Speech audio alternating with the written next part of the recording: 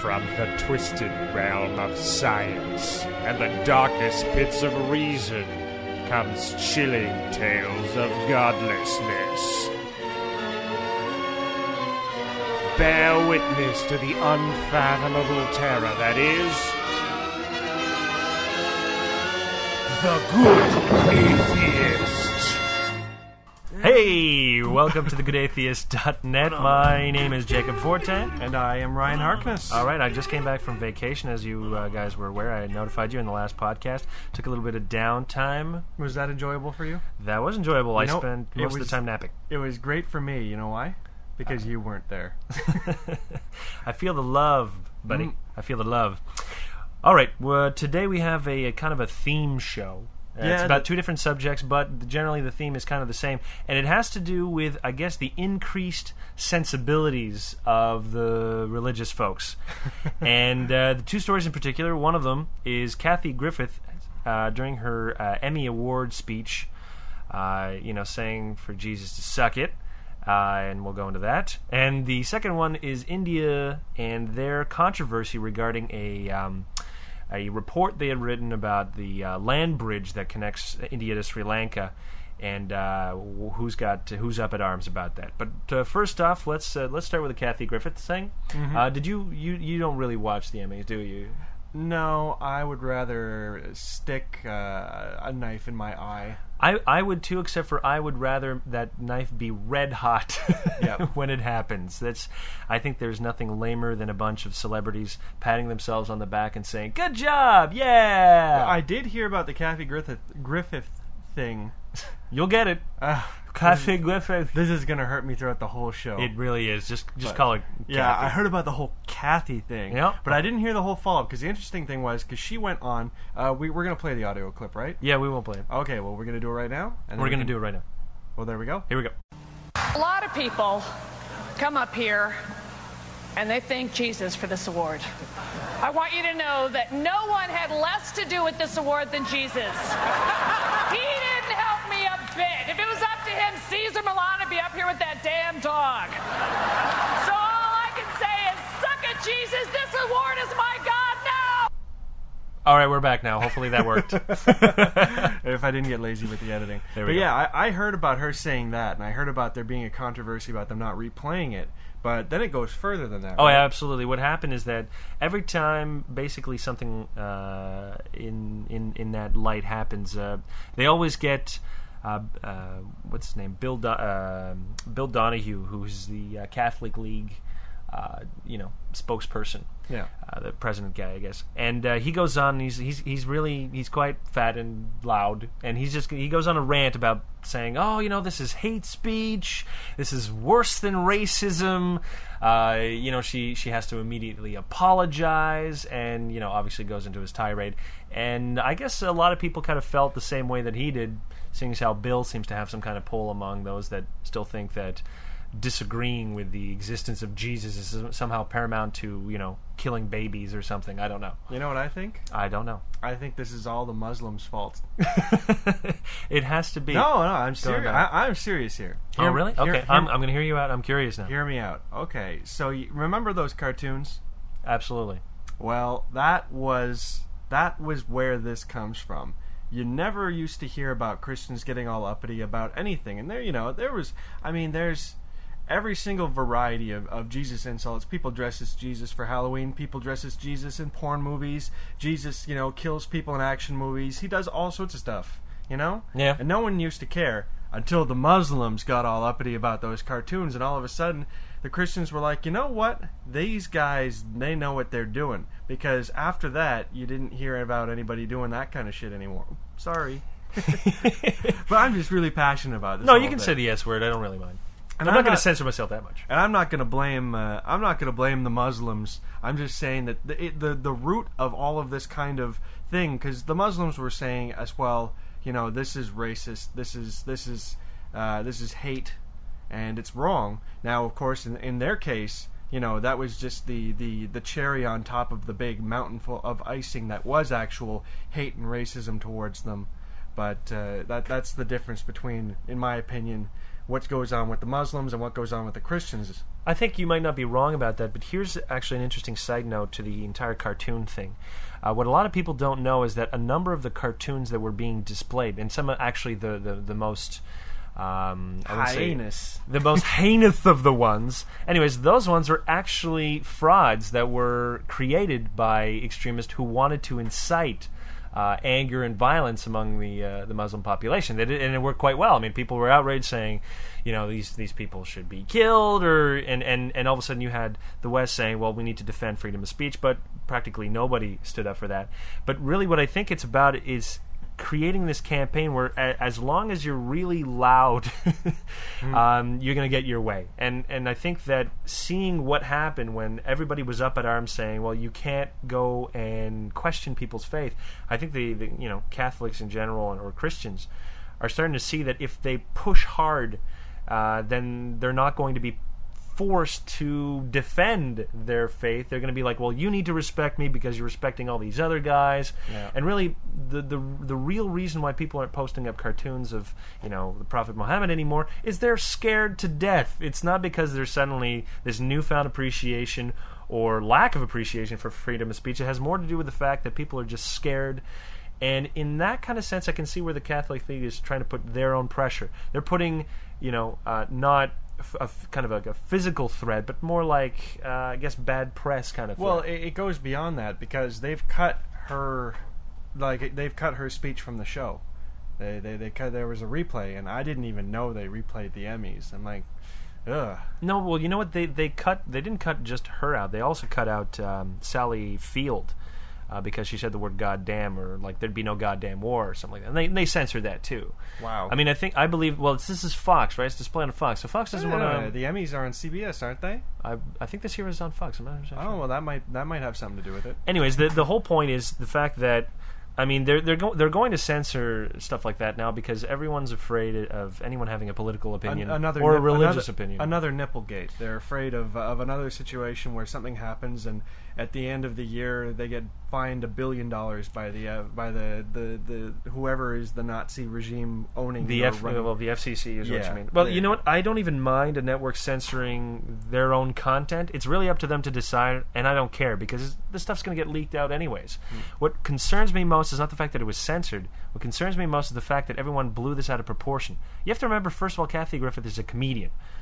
I don't necessarily always laugh at the jokes that she makes, but I can appreciate the fact that as a comedian, you're going to go for the hardcore stuff. You're going to hit below the belt. And there's no hold bars. And I think that's the kind of unique things about comedians. They can say the things that we think, but we don't dare say. And that's what makes us laugh. Well, what's hilarious about the whole thing is you listen to the clip, and the clip was hilarious. There's no denying that it was a good speech. And you know what? I mean, do I think that Kathy Griffith hates God or hates Jesus in reality? No, she's just making a joke.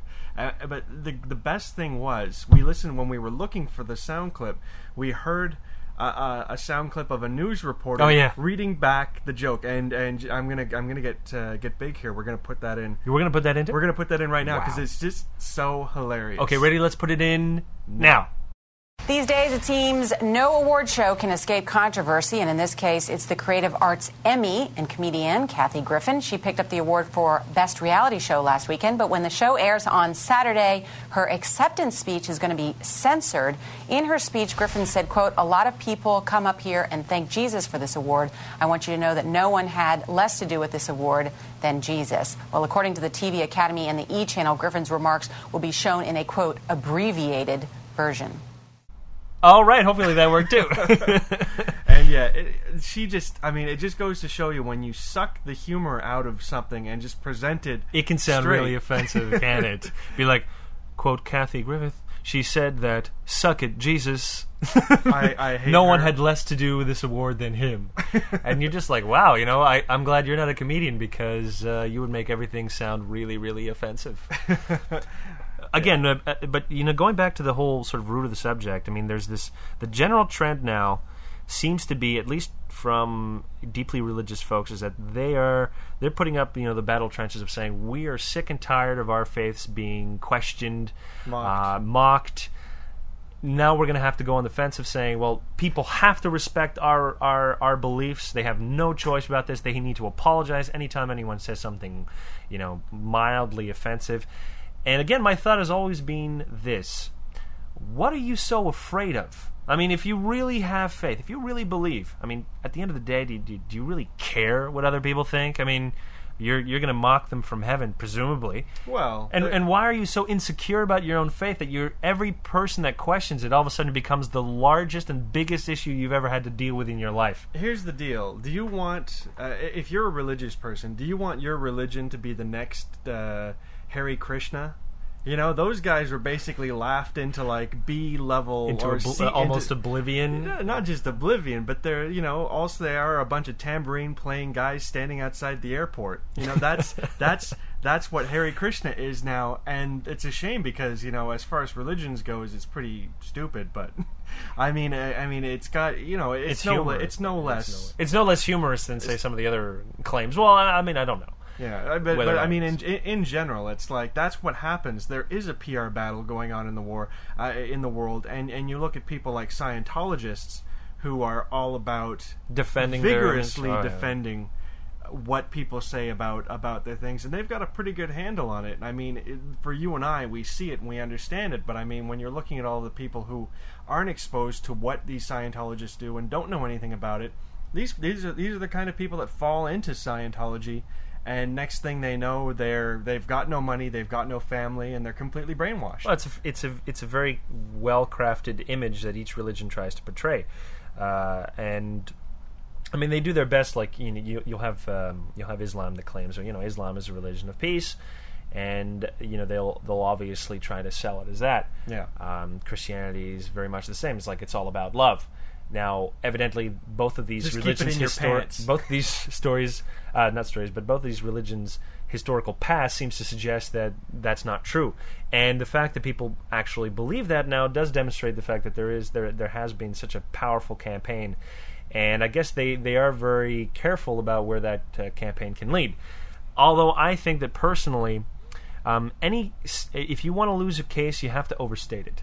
And these kinds of guys, like the Catholic League, is great at making Catholics and Christians in general look so foolish from looking at like this kind of speech, and for a white Catholic male to say that rich white Catholic male to say that it's worse than racism demonstrates the fact that this man has absolutely no idea what racism is. All right, perhaps if he had, I don't know, lived in the South and suddenly become black, perhaps then he could really say, yes, this is worse than racism. But honestly, a joke from Kathy Griffith, who is a self-proclaimed D-list celebrity, she revels in the fact that she's completely despised by absolutely everyone, and that's her shtick to say that this is worse than racism. Buddy, honestly, shut your mouth and do what you do best, which is, nothing. Well, I definitely agree that it was not the right battle to pick, but I mean, my thought on it is most likely these guys have a certain amount of press releases and a certain amount of appearance that they decide at their stupid meetings they're going to do. So, they don't pick and choose. They've just like, okay, well, we haven't put anything out for a month. Here's an opportunity. And, I mean, it's working. We're talking about it. Other people have talked about it. It was on the front of CNN for half a millisecond, and it was, it made the rounds. I know, but just because, like, the old adage of any publicity is good publicity is not true. And, just ask O.J. Simpson. Is he making more money now that he's famous and notorious? No. At one point, publicity can be bad. I mean, this is not necessarily the kind of thing you want to display because as you put yourself in the spotlight, the cracks become more obvious. Yeah, but at the same time, you can say that the battle was wrong, but the message was still true. The message that they want to put out there, that you have to stop mocking us and we aren't going to take it lying down anymore, was the point of all this. They just got to wrap it up in something that Entertainment Tonight would be willing to cover, so we can get his fat face on television. So I mean, they trailer hitched this argument, and they attached their message to it. So which was smart in a general way, because as I said, it worked. We're talking about it, but you're saying it probably did worse than good? You know what? Here's the thing, and we're going to use this as a segue to talk about the second thing, which is the Indian land bridge to Sri Lanka. Now, if you're not aware of this, essentially what happened is that there was a report that was made by the government in India, basically outlining plans to get rid of this land bridge in order to be able to increase trade. Not get rid of it, but they were going to build. They were going to cut into it. And build like a passing for boats. Okay, fine. They were going to cut right into it. Now, part of the report mentioned the fact that obviously some people were really quite upset, and the reason they were upset is because there is this legend that this, king by the name of King Rama, I believe, his wife got kidnapped. And he created a land bridge with his monkey army to fight the armies of darkness. And to do that would upset this monkey army and completely and utterly trash this seemingly mythological and miraculous land bridge. So when they wrote the fact, obviously they wrote that, and they wrote, well, we need to make decisions based on sound scientific policy and not on mythology. And that is what caused a huge degree of controversy. No, here's the controversy, because you're completely twisting this into your own pro-atheist agenda. Okay, again, well, as you always do, and this is why I'm here to beat you down on it, is the big problem with it was... obviously people were upset that they were planning on messing with the land bridge because it's a religious. It's considered holy ground. Now, above and beyond that, the government report didn't just say, "Well, we should still do it." It literally said there's no evidence whatsoever that any of this ever happened, and we think it's foolish. And that's in a government report. So no, they didn't say foolish. They said it's based on mythology. Yeah, it's not real and it doesn't exist. So basically, and you say this is a legend, and you say it's ridiculous. But it's no more legend and no more ridiculous than anything you read in the Bible. So you got to take this. Everything involves monkeys over in India. So you got to take this out of its unusual... obviously you can put it in its context, and you're right. There's obviously this Western bias of saying, well, the idea of monkeys is ridiculous, building a land bridge, and I won't deny that. I won't deny that. But that's the whole point, you see? Because we can put it in that context. When I live in a Western society, and I can't because somehow we've accepted the foolish notion that, every animal could fit... Every animal could fit on a freaking boat, and somehow this is an acceptable idea. And to even question that just seems to put in jeopardy the authenticity of the dusty tome that is the Bible.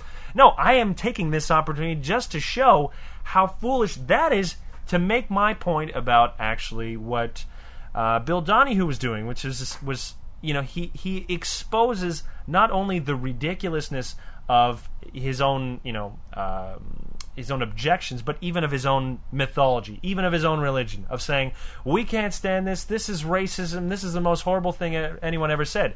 And on the Indian side, a report saying essentially that we cannot make policies based on these mythological and improvable ideas, and we need to have sound scientific basis. And the population going crazy over this. Well, because remember, the population... You got to look at the reason that the population went crazy, and it was because basically they felt that the government report didn't respect their religious beliefs, and that's what it comes down to, is the fact that they were saying, we're going to do this because, as far as we're concerned, this whole religious idea of this being holy doesn't matter to us. And that's what it comes down to, is they say, we don't care, we're going to do it because, as far as we're concerned, science says this doesn't exist. The report didn't suddenly say that, okay, this is going to be built right now. The report just said that, we can't start making policy decisions based on mythology. Now, obviously someone's going to read into it as saying, well, you're not going to... It's not even a matter of saying, well, you're not going to respect I think there's a bunch people's of objections to angry Indians over there who are doing just that. Well, they blocked the streets. They had blockades. They're like, you must absolutely... Everybody who wrote that has to quit. They want to, castrate these government employees, saying, like, how dare you? You're obliged to respect our religious belief. And that's the point here, because in the report, no one was obliged to have to make that, to placate the mythological needs of the population. Nowhere is it written anywhere that thy government should necessarily, humor your religious beliefs. No, if it really is something that, say, is even necessary, that they have to build it because if they don't, something would happen. I'm not saying that's the case. But if that was the case, if somebody stood up and said, well, we can't do that. Why not? Because it would anger the monkey gods. Honestly, sit the hell down. You are out of the conversation because now you are standing in an irrational, completely and utterly delusional state of mind. And this is the problem with the population here that is so up at arms that their own government would actually say, no, you know what? This is just mythology. Can we not accept this? But how different is that compared to all of the incidences going on in the Middle East between Israel and everybody else? Like, how is that different from, say, Zionism, for instance? No, not Zionism, but just the idea of fighting over, you can't have, like, the whole root of the problem is the idea of holy ground in Palestine, right? Or in Jerusalem, whichever one. Yeah, it's in Palestine. Yeah. So, I mean, to me, I see the same kind of connections. You see people who are up in arms because their ideas aren't being respected. Well, this is exactly what I'm saying, and this is exactly what the problem is. Because we're all fighting over pieces of land or interpretations of storytelling. And you know what? Most people who read, what was it called? The Ramayana or some? I haven't written it. The Ramayana, yes. Anyone who reads that understands that it's just poetry. It's allegorical. But evidently there is always a certain segment of the population that refuses to believe that anyone would ever write anything just for story's sake, just to have a moral homily. This is apparently unbelievable. No. Forget the morality of this story. Instead, what's interesting is that this is historical fact, and that we need to actually create policies based on these mythologies. This is what, it doesn't offend me. It saddens me. The fact that such a huge percentage of the Indian population just wanted to burn in effigy their leaders for such blasphemy is annoys me. This is the same country that has the bomb, okay? This is not like some, run-of-the-mill third world country that doesn't matter. Their effect, their influence, who they elect, what they think has a direct influence on everybody else. Because if they elect people that say, if you touch the land bridge, we're going to nuke you, I mean, literally, it's not outside the realm of possibility that you could elect such individuals. And this fact may even justify the elections of such hardliners because the population is up in arms about this. This is what annoys me. You seem pretty worked up. I'm worked up whenever an army of monkeys is used as a justification for, knocking down a report that in my mind is really quite accurate. It's accurate in saying, well, we cannot continue to make policy decisions, particularly about this or even anything else, based on mythology. And sure, there are people that will be offended, and you can try to work with that. Obviously, there has to be some effort to try to get your population to understand, saying, like, listen, I know that you guys feel bad about this, but this is something that's good for all of us. And, not necessarily beat them down, but they are not obliged to respect the delusions of individuals. They are not under that obligation. I don't think anyone ever should be. We criticize any belief other than religion with equal fervor, but for some reason, the most irrational attitudes about that every human beings have, which is really their religious attitudes, are somehow out of touch or like beyond criticism. I'm sorry, no, we can't do that anymore. Well, I'm gonna agree that you can't not build this thing on account of these beliefs, but there are definitely good ways and bad ways to go about it. And the people that did this and messed it up, it's a pretty big screw up. And there's definitely better ways to approach it, as opposed to saying, as I said again, the key thing that everybody read out of it was the government was saying, we don't believe this, and this doesn't matter to us. And what they should have really pointed was basically saying, this is the effects if we don't go ahead with this plan, and this is the effects and this is what we could have if we do. You know what? But in the same context, like when you're saying, well, they should have been more careful. You have to understand that a large part of India, which is still very rural, is extremely superstitious. I mean, there are still people that get burned alive for being witches. Oh yeah, and this happens all the time. A large percentage of the population is either very poorly educated or not educated at all, and their class system makes it so that there are certain individuals that will never be educated. They are just not allowed to. That's a frightening thought. You can't try to reason with individuals that don't even know the rules of debate or the rules of reason. They will have their own particular beliefs, and no matter what you say, no matter what way you spin it, someone else is going to have that counterspin.